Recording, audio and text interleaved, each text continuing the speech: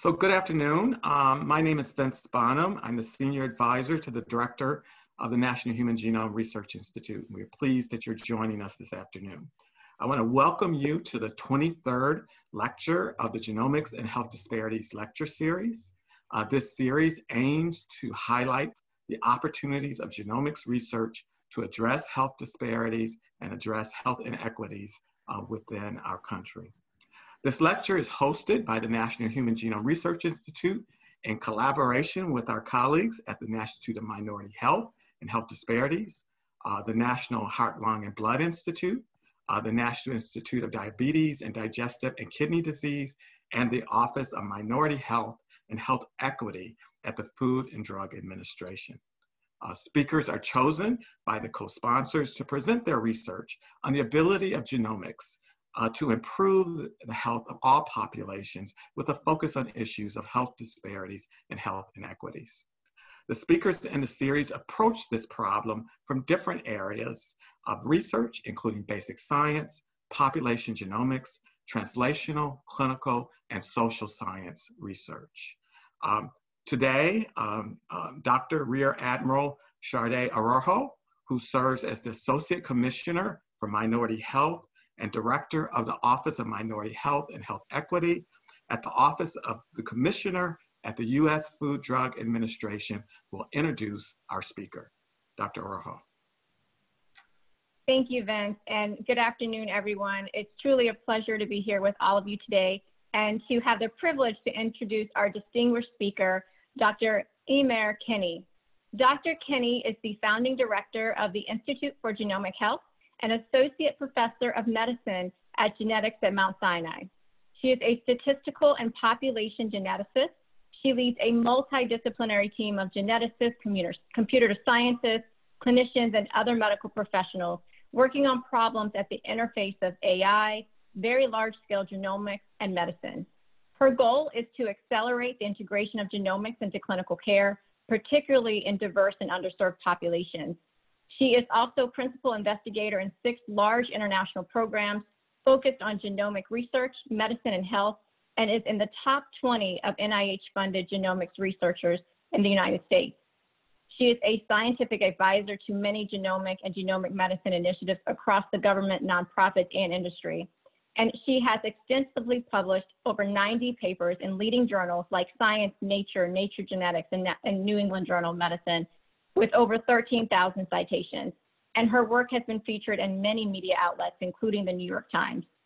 She received her BA in biochemistry from Trinity College Dublin, her PhD in computational genomics from Rockefeller University, and her postdoctoral training in population genetics at Stanford University.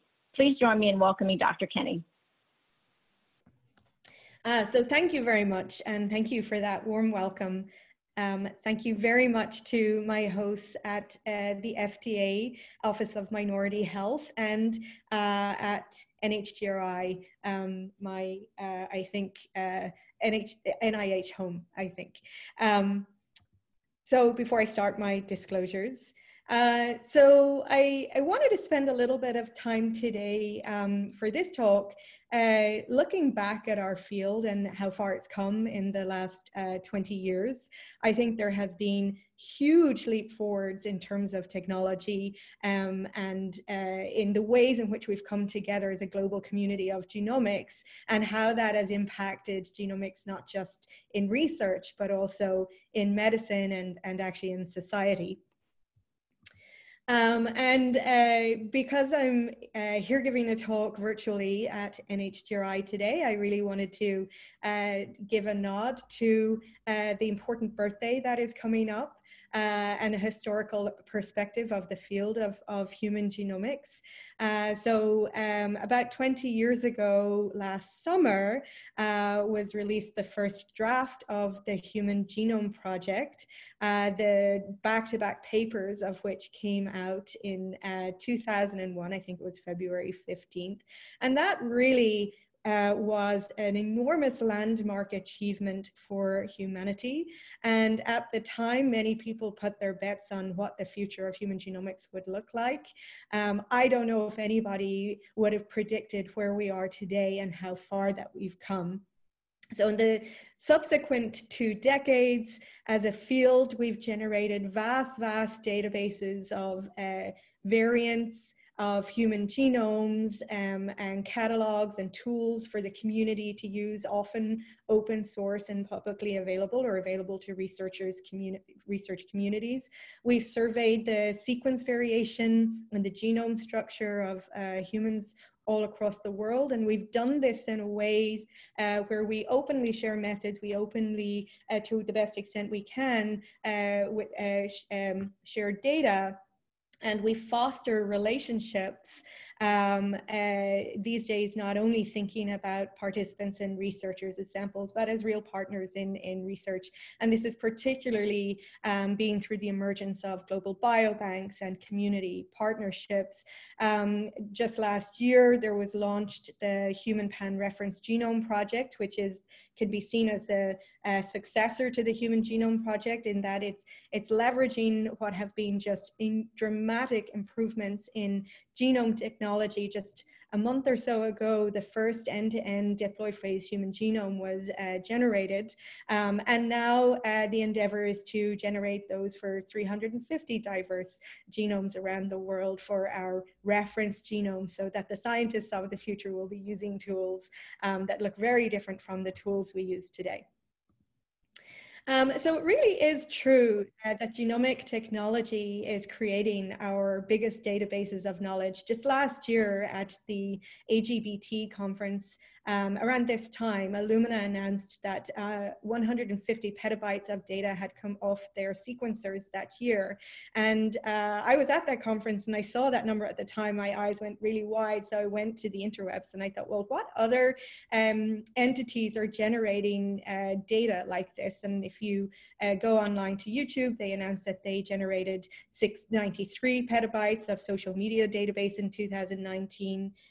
If you look at reports from other large research efforts, like, for example, folks at the Large Hadron Collider in CERN, they generated 25 petabytes of data in 2019. So genomic data is really becoming one of our biggest types of data we have in the world. And really what that means is that the opportunities to think about how we learn from that data and utilize that data for good in medicine and in society are really exploding. And not only that, but we're really getting to numbers in terms of assaying the genomes of humans, in numbers that are topping hundreds of millions. So we really are getting to a point in our field where we are uncovering genetic variation in a considerable slice of humanity.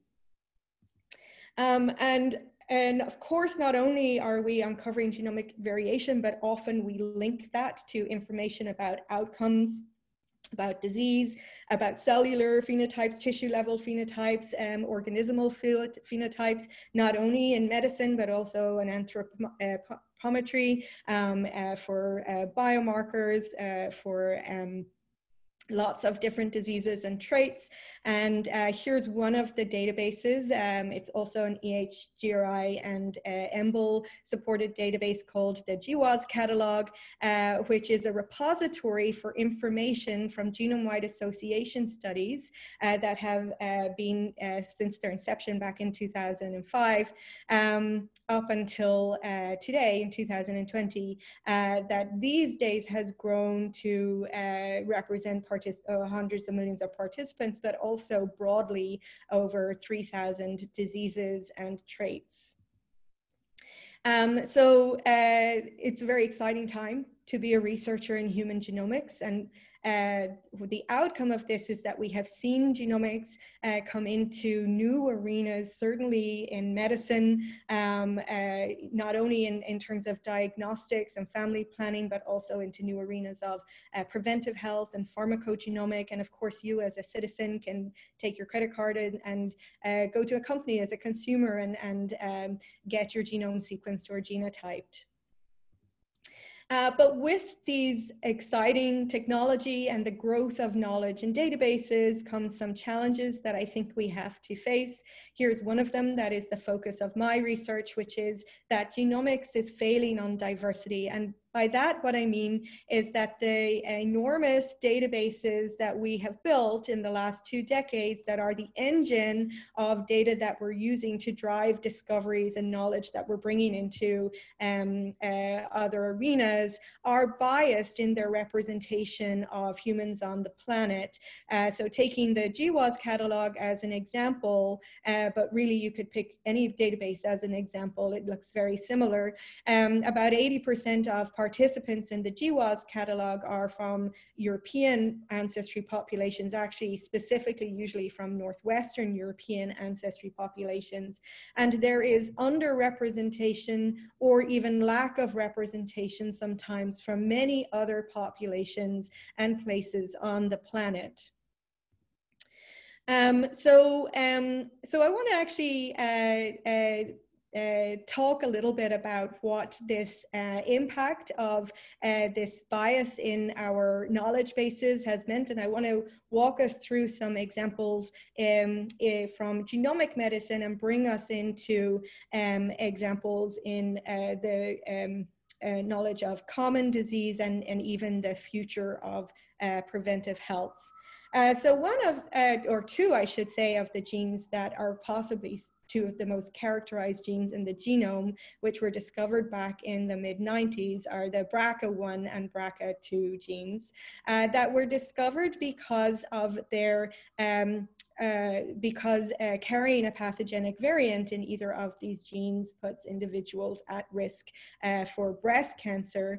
Fast forward about 25 years later, we actually know a lot more clinically about what is going on in individuals who harbor a pathogenic variant in one of these genes.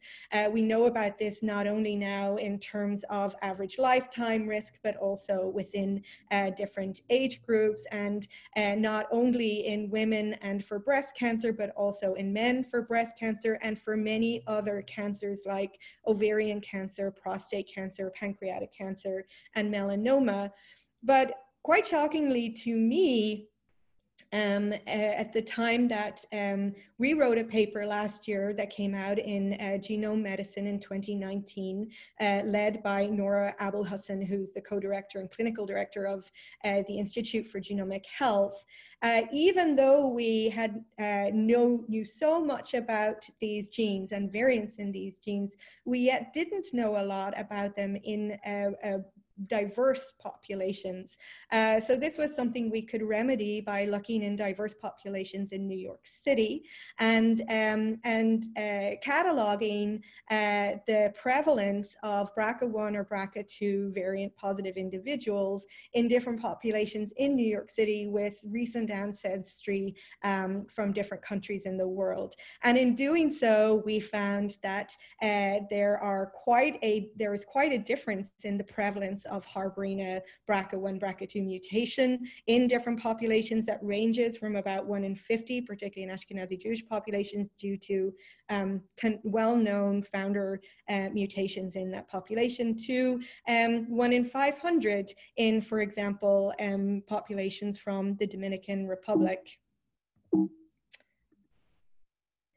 But actually, one of the more shocking things about that study was that 74% or 3/4 of people who harbored a variant positive a BRCA1 or BRCA2 mutation were unaware of the cancer risk that they harbored. And so that says that even though we have learned a lot in research and hopefully increasingly we'll learn a lot about risk across diverse populations, that information is not actually getting into clinical care as much as we would like or as quickly as we would like. So that has really led, I think, to a lot of interest and investment into generating genomic data within health systems for the study of how we translate findings from genomic work and implement them in clinical care.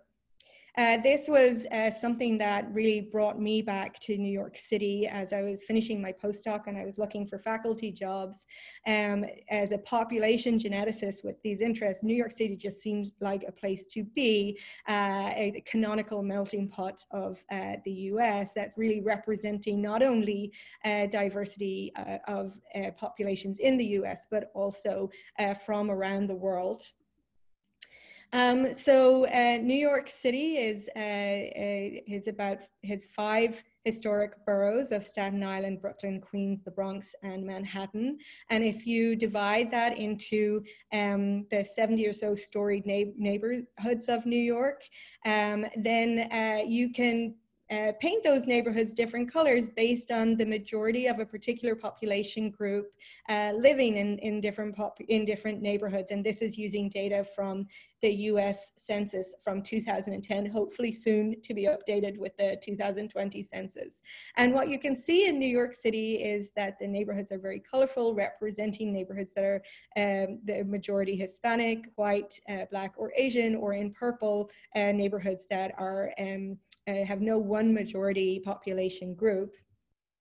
But that's only one way to look at diversity in New York City. Another way to think about diversity is in terms of people's stories and their heritage and their experience and their families and their ancestries. And this is the topic of a website called Humans of New York that I recommend to anyone if you're interested, where the author just walks around the streets of New York and meets people and asks them questions about themselves. And in those anecdotes and stories, you learn a lot about the rich cultural history of New Yorkers and their ties to New York City, and also beyond New York City, where they or their family may have come from.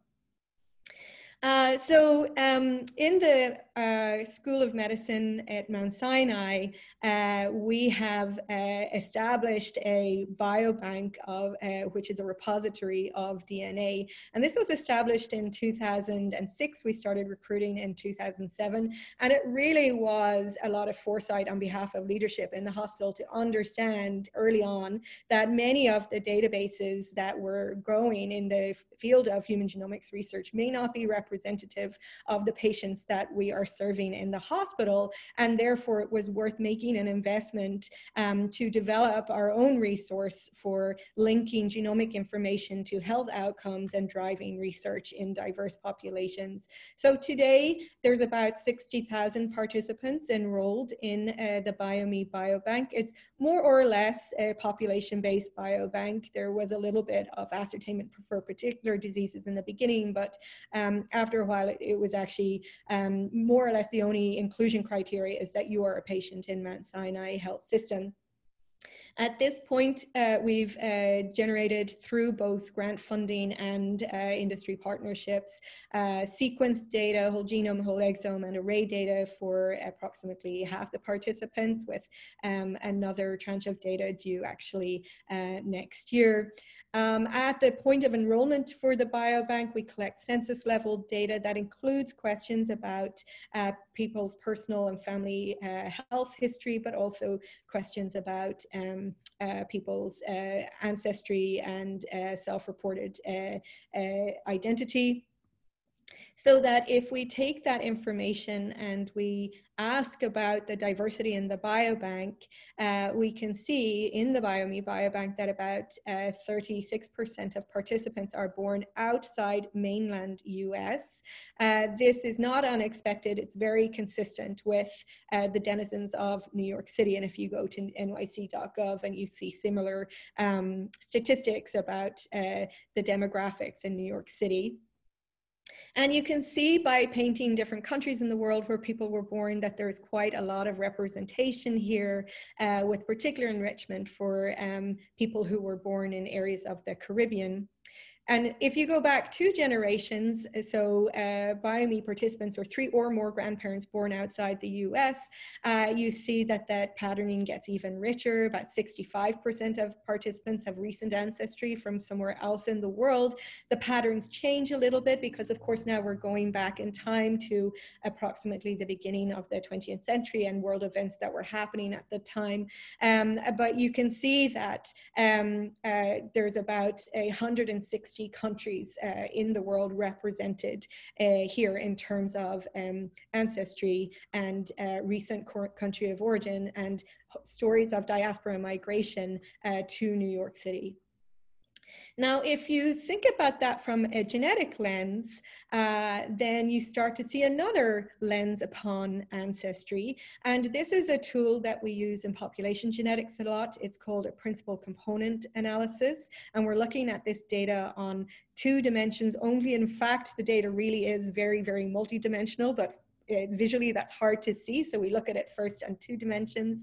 And every dot here, it represents the genome of an individual, and the distance between any 2 dots represents simply how similar or dissimilar the genomes of individuals are to each other. And we use this as a tool in population genetics to then make an inference about genetic ancestry of participants. And to help us out here, I've also in colors included populations from Africa, from 7 continents: Africa, Middle East, Europe, South Asia, Oceania, East Asia, and the Americas. So straight away, I think you can notice something very striking, and that is there is, at least in New York City, genetic ancestry of New Yorkers is represented very much on a continuum of genetic diversity that is really overlapping with ancestry from 7 continents around the world.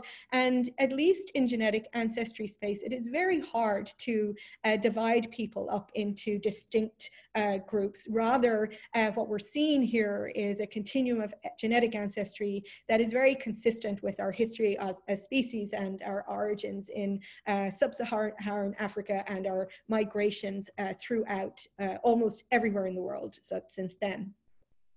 One of the interests in my group is to also think about ancestry, not just in more ancient context, but in very recent context, particularly in the types of personal experiences and migrations and family stories people have about their migration to or through New York City. And so we use a tool in genomics called identity by descent sharing. So this is basically where you may share long haplotypes of genetic of your genome identical with an ancestor who may be cryptic to you in your history by virtue of being separated by 5, 10, even 50 generations, but with whom you still share identical tracks of genetic ancestry. And for the most part, these are people walking around in a population that you may not know you're cryptically related to, but we can pick this up genetically. And what this tells us a lot is about, certainly at a population level, is about more fine scale demographic events, for example, like bottlenecks, like patterns of endogamy, patterns of migration, patterns of admixture. And one of the interests in my group is really to understand how this recent population structure, particularly as it coincides with an era in human history where we have really accelerated intercontinental travel and exploded in our numbers on the planet, how all of these factors can actually impact diseases and health outcomes. So to do this, I won't go into too much detail because this paper was just accepted in Nature Communication. It's also up in bioRxiv, but just to let you know, these types of methods involve a lot of kind of heavy lifting in the software engineering side.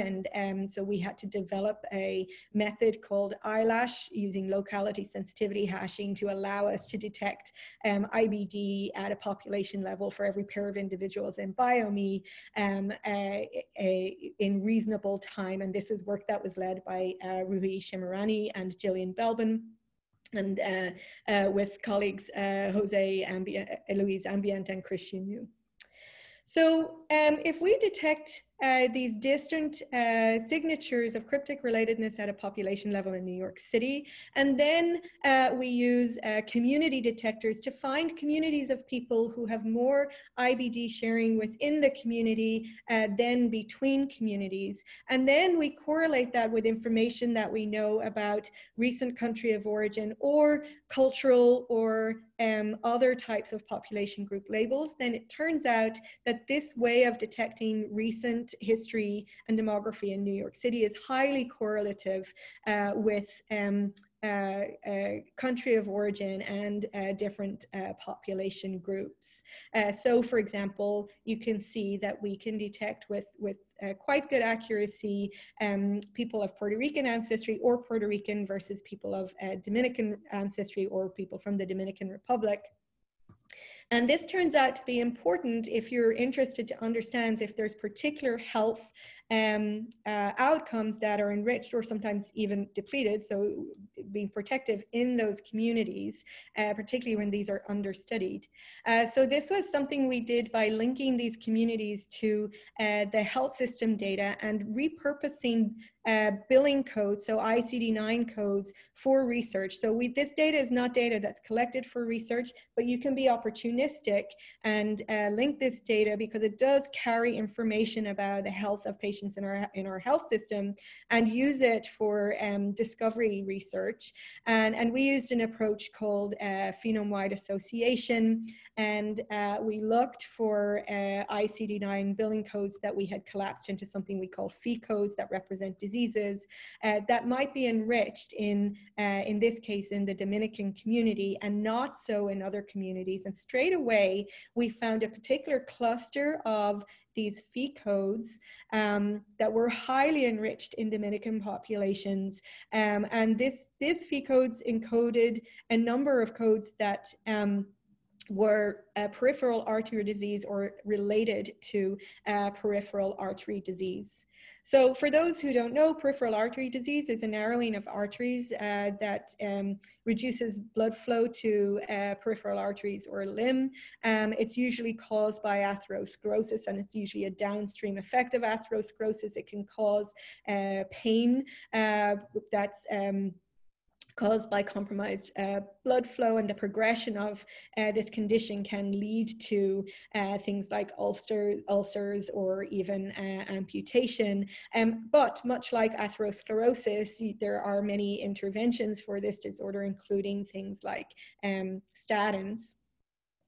So, but of course, we don't know that there's necessarily a genetic component to why we're seeing an enrichment of peripheral artery disease in populations from the Dominican Republic, because again, we didn't collect this data for research, it's just health systems data. So there could be lots of reasons. There could be something environmentally going on, something societal. There could be things like issues of health access or where people are getting treated.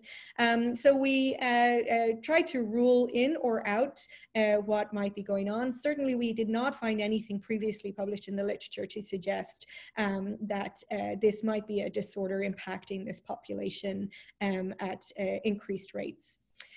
So we decided to apply some genomic approaches that were really tailored for the unique history of admixture that occurred in populations in the Caribbean, particularly in the Dominican Republic. So due to the history both of colonization of indigenous populations that were living on the island and through the slave trade that very much came through these parts of the Caribbean, antecedents today in the Dominican Republic or living elsewhere in the US but with ancestry from the Dominican Republic share that history in their genome in terms of genetic ancestry. Here's one way of looking at the bottom of the plot. This is called an admixture analysis, where each bar represents a genome. And you can see that in populations from the Dominican Republic, individuals can harbor African and European and Native American genetic ancestry, but at different rates. And in fact, you can almost tell that no one person is exactly the same as another. Individuals can have high degrees of African genetic ancestry or low degrees of African genetic ancestry. And just to show you, looking at other populations in the Caribbean, you get similar patterns, but slightly different depending on different population histories in islands in the Caribbean. So that feature of admixture allowed us to use a method that actually is a method that's been around for a couple of decades. It fell out a little bit of favor in the era of GWAS, where we're very much looking at SNP-based association.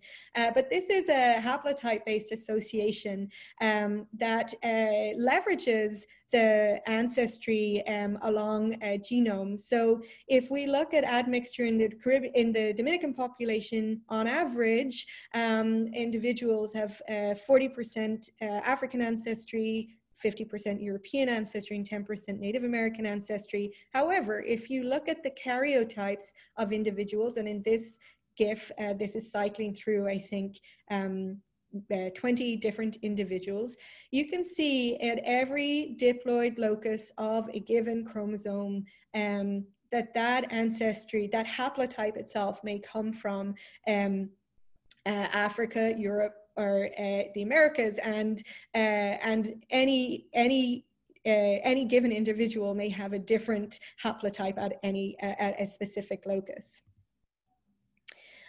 So we leveraged that feature of genomes in the Dominican population to perform admixture mapping. In other words, that's similar to SNP-based mapping, but also including the local ancestry inference of African, Native American, or European ancestry at the locus. And this work was led by Sinead Kulina and Jen Wojcik. And sure enough, we found a signal on chromosome 2 that was shared predominantly in the Native American and European tracts of admixture in the populations. And this was at a locus that includes the fibronectin 1 gene, which had been previously associated with vascular thickening and has been observed with increased expression in different aortic valves and other vasculature. So this particular variant that was fine mapped to this locus is a very good candidate as a variant that's enriched on the background of European ancestry in Dominican populations that is linked to peripheral artery disease in those populations. The other thing we can learn about population structure is also about founder effects. In fact, we learned to our surprise that there are many fine scale populations in New York that exhibit signatures of founder population. Maybe it's not so surprising because founder effects occur through the process of migration itself, in addition to other processes of cultural endogamy or sometimes in isolation. But from a genetics perspective, this is interesting because, of course, after a bottleneck, there is an increasing chance that at any given Mendelian SNP might arise to appreciable frequency in a founder population where there has not been enough time yet for purifying selection to select it out. And indeed, we found that was true. So when we looked in the Puerto Rican population that harbored a founder effect, we discovered a mutation in the COL27A1 gene that in a recessive state is causal for Steele syndrome. This had been both described clinically previously, and then the molecular etiology of the disorder was discovered through clinical sequencing the year before. But now that we had that information, we could link back to our health system data and start to look at the clinical characteristics of the disease. And sure enough, in the 5 individuals who were recessive for this variant, if we look in their medical records, they exhibit very similar clinical features, including congenital hip dislocation, extreme short stature, and things like cervical spine anomalies and large joint replacement before the age of 50. And at the time we published this work in a paper in eLife, and this work was led by Gillian Belbin. But now that we had data actually linked to a health system, we could go a little bit step further and explore and clinically characterize what was going on in this variant. One of the things that we were particularly interested in was whether this disease was fully recessive, or perhaps there might be a semi-dominant or a heterozygous effect. And certainly this was important because although only 5 people carried both copies, 170 people carried one of them. And so when we did a FEWAS, sure enough, it turned out that if you even carried one copy of this variant, then that was associated with other spinal and joint anomalies, and clinical experts who went in and did a careful manual chart review in individuals below the age of 55 uncovered that harboring even one copy of this mutation resulted in spine degradation ranging from severe, almost as severe as in the recessive state, to moderate, to asymptomatic, or at least asymptomatic in that we could detect. So this further clinical characterization of this variant really helped us understand what might be going on. In fact, based on this research, we think that the single variant drives spine and joint degradation in upwards of 2% of individuals with Puerto Rican ancestry, and we could tell this by looking where in the world this variant was segregating. And this was exciting also because working in a hospital, this didn't just stop with a research finding. We could cross the hall and talk with our clinical colleagues and think about points of entry to a health system where kids who were born with this disorder might come. And we worked with colleagues in pediatric endocrinology and orthopedics who might see children with severe hip dysplasia. We also talked to our colleagues in the medical genetic testing laboratory at the time, which is now spun out to a company called Semaphore. And they, based on our evidence and emerging evidence from the clinical literature, developed a test to diagnose this disorder. And now patients who come in through this system can be referred to medical genetics for diagnosis of this disorder. This is an example of a syndrome that was fairly understudied and undercharacterized in the literature, that is much more prevalent than previously thought and much more nuanced in its clinical characterization, and certainly very underdiagnosed if our health system is an example. We did search the notes and clinical records for any mention of anybody having a diagnosis of Steele syndrome, and we could not find any, even though there must be, based on numbers, hundreds of individuals of Puerto Rican descent in our health system who have this disorder. And as we sequence more and more humans on the planet, I think we're going to see this more and more about variants, Mendelian variants, in terms of understanding what they're doing at a population level, understanding that they're probably in some cases more prevalent than we had previously appreciated.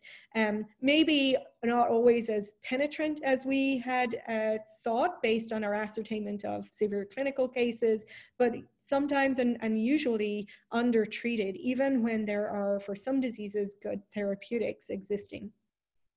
Okay, so in the remaining time, I'm going to talk a little bit about moving from genomic medicine into thinking about preventive health.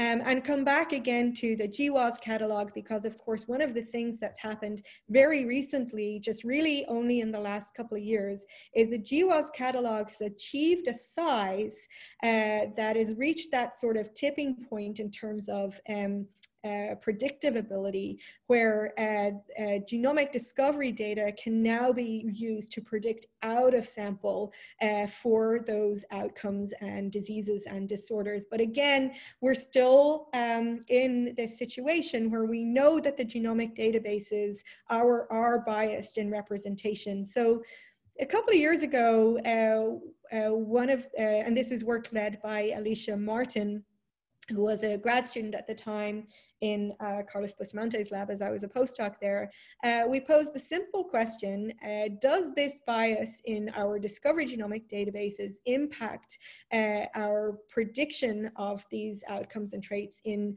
diverse populations?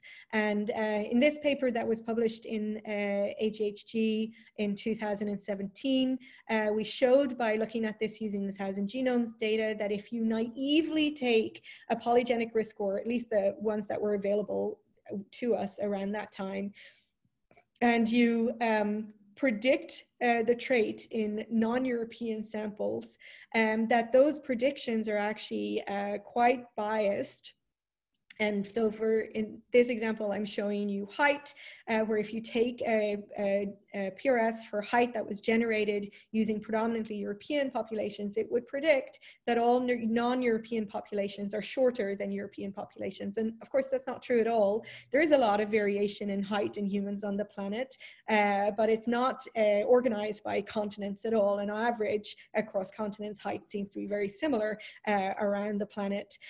So the empirical phenotypic evidence does not support this observation in risk prediction, which led us to conclude at the time that the differences in polygenic scores were reflecting a technical difference rather than true biology, and that we noted that the prediction actually decays with increasing genetic divergence between the discovery population and the target population. And at the time, we concluded that neutral human evolution was sufficient to explain these differences. In other words, differences in neutral variant frequencies and neutral and LD architecture between populations was really what was driving these differences. And since that, and another paper at the time that came out from David Balding's group in London, I think many people now are doing research in this arena, and it turns out that our simple explanation probably isn't sufficient by itself, and I'm going to get to that in a minute.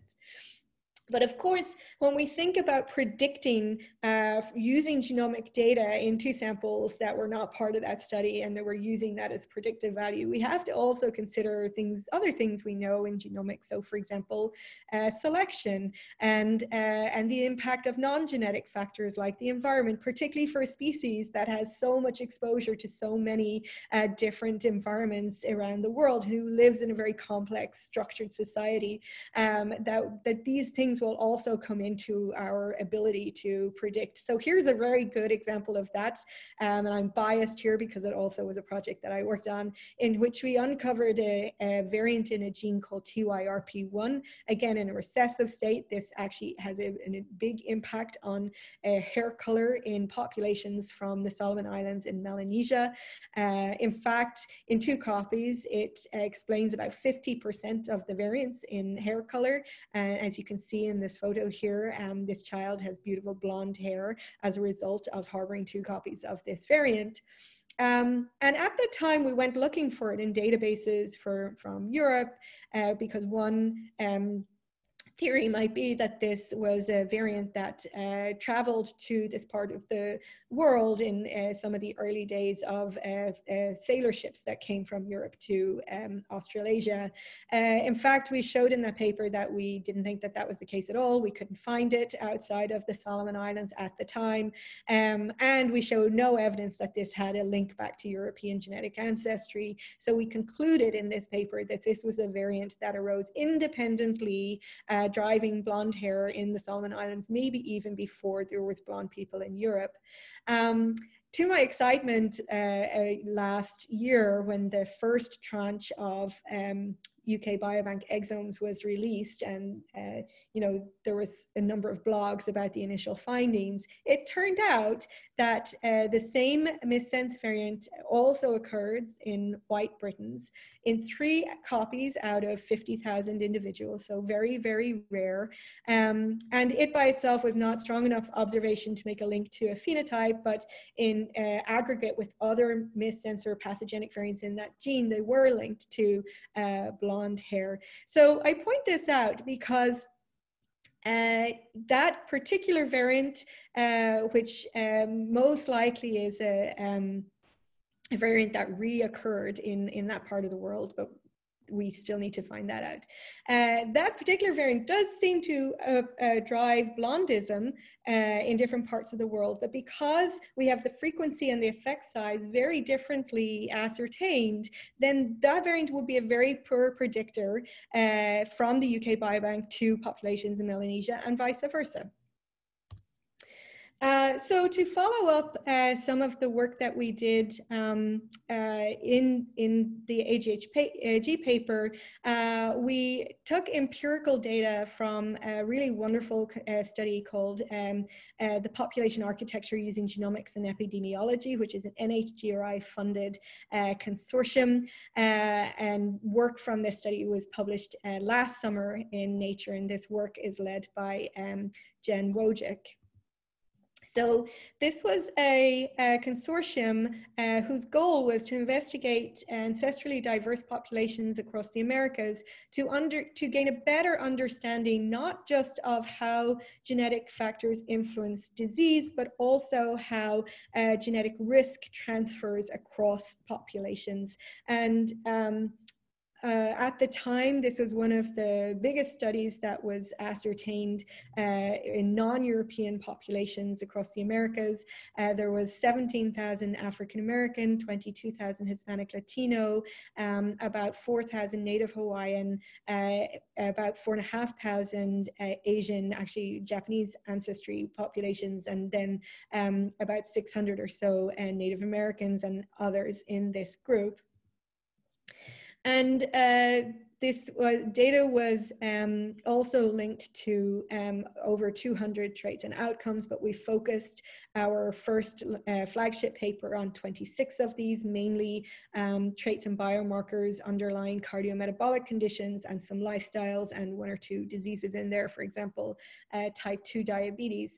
So using methods that we built that allowed us to do a parsimonious joint analysis across populations together, and I won't go into it, but we had to do a lot of work actually because existing tools would not work out of the box. We were able to do a very well-calibrated genome-wide association study for all these traits, and this little heat graph is showing you some of the results. One of the things I want to point out is even though at the time that we did this GWAS, there existed GWAS in predominantly European populations for all of these traits and conditions, usually 5, if not 10-fold bigger in size, we still discovered about 26 novel loci. And unsurprisingly, that was because the loci that we discovered were either rare or absent in European populations. But the other thing we were able to do was replicate about 1,400 known trait variant associations from predominantly European populations in the diverse populations of PAGE. And this really allowed us to dig into some of the questions around replication of genome-wide associations in diverse populations. So one of the first things is we looked at effect sizes across population groups. So this is looking at standardized z-scores from the PAGE analysis in 2 of our biggest populations, the African American and Hispanic Latino, compared to standardized effect sizes from predominantly European population GWAS for the same conditions in the GWAS catalog. And what we discovered was the effect sizes across all loci in a mix of 26 conditions were attenuated in the non-European population. So In Hispanic Latino, the effect size was attenuated to 0.86, and even more so in African American populations. Now, we couldn't rule out that there could be some interplay of winner's curse going on here in this study design, but the fact that there's two different populations with different effects suggests that there is something more complicated going on. Now, I certainly don't think that the biology or the causal variants are necessarily different. In fact, I think they're mostly shared, but really what I think is going on is the estimates of the effect size are different across the populations. So one of the nice ways we could follow this up is we could take the 50,000 participants in PAGE and do a meta-analysis and fine mapping of that data with a very large European ancestry study of height called GIANT. And we could compare that to a similar meta-analysis, but just adding 50,000 more European participants to the meta-analysis. And when we did this, we showed the posterior probability of a top-ranked SNP in any of the credible SNP sets for almost 400 loci in that analysis were significantly higher when you meta-analyze using diverse populations, even when the diverse populations are a very small percentage of the meta-analysis as a whole. And the reason for that is really shown here in this example, where we zoom in on a particular locus in both analyses, where you see at the top the locus zoom of the signal at that .1L locus. The magnitude of the association is pretty similar. It's a little lower p-value in the European meta-analysis compared to the PAGE meta-analysis. So you get a slight improvement of signal. However, when you go down to try and understand what is the causal variant driving that signal in the middle row, you see that you have 4 variants that you have very poor power to discriminate between and in the European only analysis versus being able to discriminate with very strong signal, excuse me, a single variant in the meta-analysis that includes diverse populations. And the reason for that is that LD between those 4 SNPs is very strong in European populations and broken apart in African American and Hispanic Latino populations. So now you have power to discriminate causality. Okay, so I'm going to finish up with a few thoughts. So as I mentioned, there are now very many people who are working on this question of how you generalize genomic risk predictions into not only diverse populations, but also into different age groups, into different clinical or social contexts. And to do this, I think we have to consider what are the issues that need to be explored further. So I mentioned already linkage disequilibrium differences, particularly when you are using, which is common in GWAS studies with array and imputed data, when you're using non-causal alleles to predict. But there are other technical things I think that many people have done nice work to show, including actually in the GIANT study, there was a great paper that showed that there are some, even when you're using best practices in the field to control for population stratification, residual population stratification can actually bias your risk prediction in the discovery population. Even when you know the causal variant, for example, the 2IRP1 variant I showed you, allele frequencies and even effect size differences can differ between populations. And of course, there are often background positive and negative selection at play. This tends to be thought of as a fairly uncommon event in human genomes relative to the types of effect sizes associated with disease outcomes. However, in this era of thinking about genomic risk for thousands of diseases and traits in many different populations, it crops up actually quite a lot and needs to be considered. And of course, not only the genetic effects, but I think even more often the non-genetic effects at play that are linked to our own demographic history that's extraordinarily complex, and the environment and the societies we live live in can really have an impact about our risk prediction and interpretation of risk. So in these early days, I think the evidence suggests that the relative quantitative contributions of these factors can really be condition or trait and population and context specific, and highlighting that when we're thinking about calibrating polygenic risk in humans, we ought to jointly consider these complexities.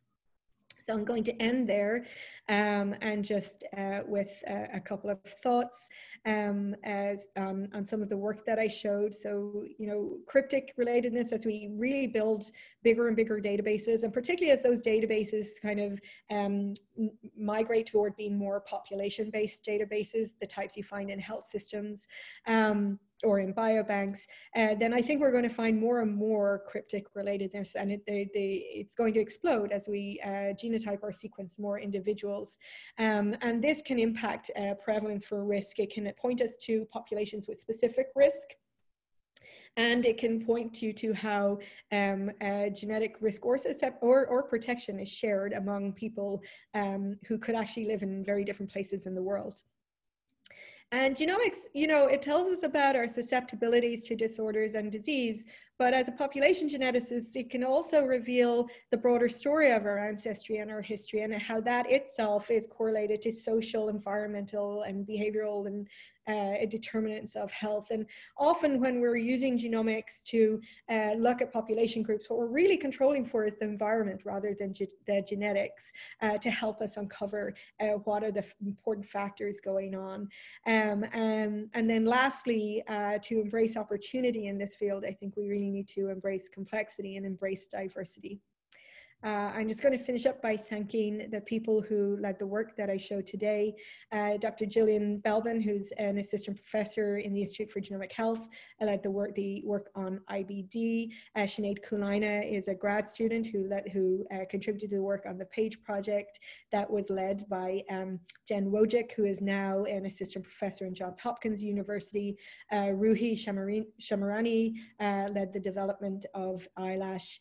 Alicia Martin led the work on PRS in diverse populations, and Christian Yu is a close collaborator on almost all of these work, as is Nora Abul-Hassan, who is the co-director of the Institute for Genomic Health. With that, I'll thank my PAGE collaborators, thanks to the thousands of participants who make this work possible, and of course to my funders, many of my grants supported by NHGRI. Thank you.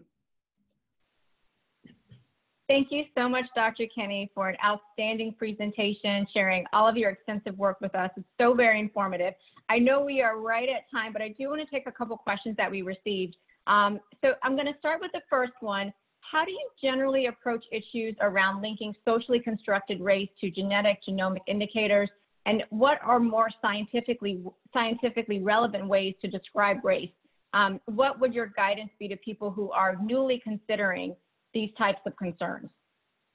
Yeah, and I think that people are not new. I mean, people have been considering these questions for decades, but you know, it comes around in cycles again. And I think this is something that's really to the forefront of what a lot of people are considering, maybe even particularly how this relates to medicine, and how we use race or ethnicity as a variable in science and medicine.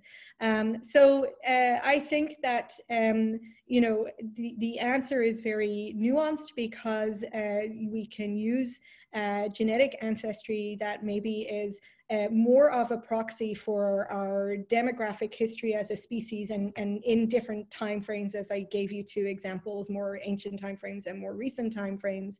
And that tells us that often tracks with shared biology by virtue of shared genetic variation, which can be a very good proxy for how we can think about a much more of a continuum of population group, not necessarily population population group, but a continuum of us on from from an individual level to a family level to populations to our species. However, I think that identity is a very nuanced and complex issue, and I think that information about identity, although it may be more linked to society and geography and politics, it can also track with things that can be important for our health too, like for example, healthcare access or food security. And from a research perspective, that can be very important information if you're trying to learn how those factors impact people's health. But from a medical perspective, maybe there's ways that we can come away from those groupings in arenas where it causes more harm to think about people that way, and we maybe could be more advanced and think about people using, for example, aspects of genetic ancestry that might be more appropriate.